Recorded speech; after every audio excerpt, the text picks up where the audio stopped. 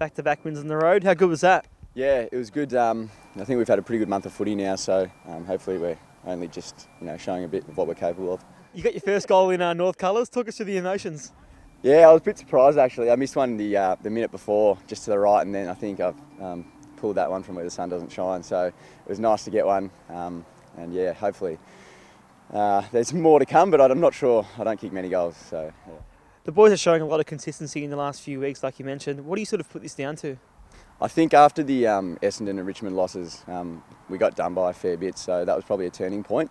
And I think since then we've kind of gelled as a team and we've really gotten to know each other's strengths. And Deeks has said that we've set ourselves a standard the past 3 weeks, so I think we're showing what we're capable of. Today probably wasn't our best performance, but we still had a pretty convincing win, which is, I guess, a good positive for us going forward. You got plenty of the footy today. You must be happy with the progress you've made so far? Yeah, happy with it today. Got a fair few cheapies off half back.